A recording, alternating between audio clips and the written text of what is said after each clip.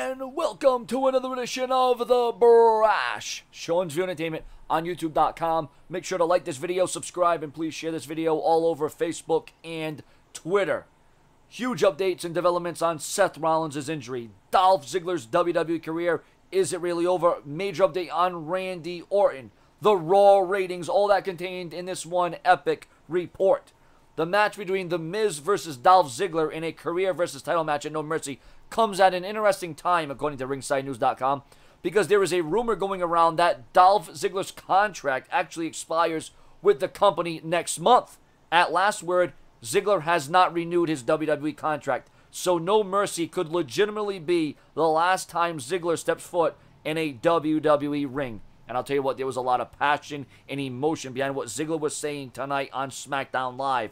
And I knew my viewers and subscribers were going to come to me and say, Sean, well, mostly on Facebook, because truth be told, my YouTube, my views, my comments, people subscribe, and I've been stuck in a rut. I don't know what's going on. I don't know what the future of my YouTube channel is. I don't even know if I'll be here tomorrow, to tell you the truth. I don't know. From one day to the next, I'm probably going to be let go off my contract because I'm not growing, I'm not expanding, nothing's happening.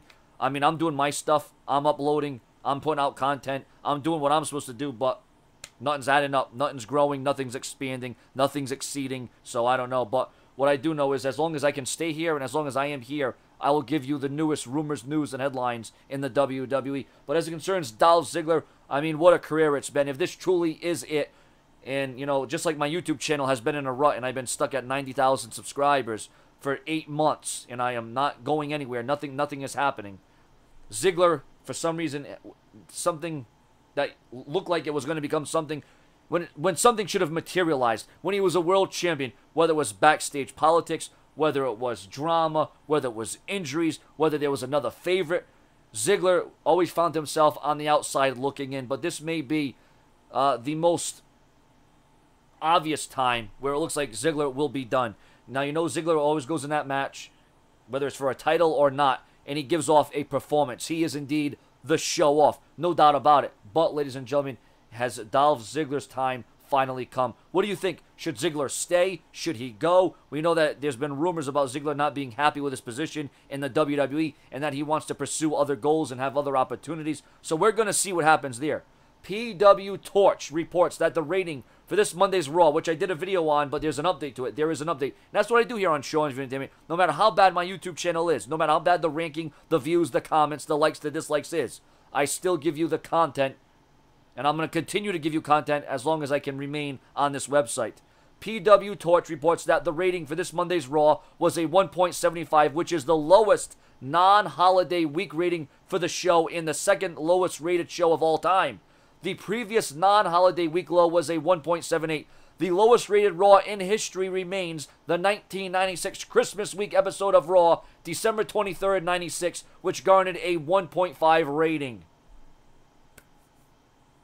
And, you know, the WWE's mentality is, oh, we're going up against a debate, we're going up against football, so we'll just give this lackluster effort. We won't put much passion and time into it. And I don't know, ladies and gentlemen, I don't know how the WWE can be so lackluster. You'd think the WWE would want, and once again, this week, SmackDown trumped Raw. SmackDown was so much better than Raw. The delivery, the substance, the storylines, the scenarios, everything was so much better. In regards to Seth Rollins, there was fear that he was going to be gone from WWE from some 6 to 12 weeks. In regards to Seth Rollins being medically cleared to compete in the ring, because obviously we saw Rollins on Raw, but he was not wrestling. He was not in a wrestling capacity. Please share this video on Facebook and Twitter as well. The impression backstage is that Rollins will be able to get cleared soon. However, there was a fear at first, when the injury first happened, that Rollins could have been sidelined from anywhere from 6 to 12 weeks. WWE seems to have dodged a major bullet there. And I'll tell you what, especially after Seth Rollins just came back several weeks ago, and for that to happen would have been a nightmare. You lose Seth Rollins, then, okay, then we go to the next guy. It's almost like the New England Patriots with the quarterback situation. There's an injury, there's sidelines, there's benching, there's trenching, there's all these issues, and it's just ridiculous now. Concerning the match between Bray Wyatt versus Randy Orton at No Mercy, there is now speculation that a gimmick match will be thrown in to intensify the feud. So the scenario will be different from what we saw at Backlash. Rumors of a buried alive match. a boiler room brawl in a last man standing match. Ladies and gentlemen, I hope you will leave your comments and your feedback, because all your comments are read, respected, and they never well, they could be refreshed, because I could refresh the page and see new comments. But no, your comments, in all honesty, your comments to this channel is very important and crucial. Why? Because it's respected, and you know, I'm doing all I can. I don't know. I'm kind of at a loss for words about the status of my channel on YouTube. It's so bad that I could be let go off my contract. It's so bad. That's how bad it is. And when push comes to shove, I want to stay on YouTube. I want to do this for my viewers and subscribers. But it's just so funny to me that when I do a video that's non-WWE related, when it has nothing to do with WWE, and I'm not even talking about drama and haters and trolls and all that, no. I'm just talking about a video outside of WWE. It gets more views, it gets more comments, it gets more likes and dislikes, it gets shared more. I don't understand. I don't get it. I don't know. I don't see the logic there.